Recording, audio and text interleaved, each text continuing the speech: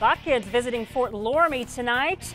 10-0 FtLoramie lead with 2 minutes into the first quarter. FtLoramie Lady Redskins. Here's Botkins passing inside to Michaela Kramer, scores and gets them on the board.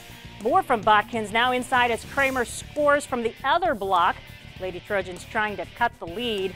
FtLoramie on the fast break, and Hallie Benizer passes off to the all-time scoring leader, Darian Rose, and she gets it in.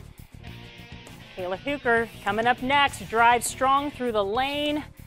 Oh, she gets the lucky bounce on this one for the two. Now Rose distributes the rock to Renee Meyer. She hits the 12-foot jumper for the Lady Redskins. Our final tonight, Botkins 26, FtLoramie 81. Yeah, they're pretty good.